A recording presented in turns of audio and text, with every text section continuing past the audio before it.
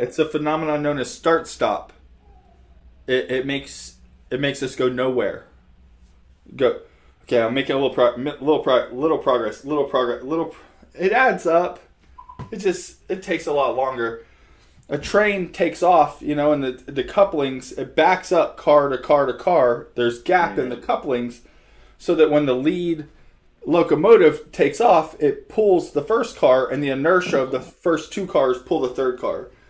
When I learned that, it finally made sense, because I could never understand, like third grade, I'm going 50 tons, 50 tons, 50 tons, 50 tons, 5,000 tons. How? I don't get it. And then I think some of you guys probably had train sets, but yeah, I got my first train set when I was probably I bought it. I was probably 12 or 13 years old. And I was like, man, this thing ain't working. And I had a big brother or a neighbor, somebody's like, that's not how trains start. And I was like, what do you mean? And they showed me, because I had this little AA battery, little electronic choo-choo. You had to back it up. It wasn't able to pull all the carts together. And it all started to make sense. So anyhow, like everything in life, we need a little bit of experience.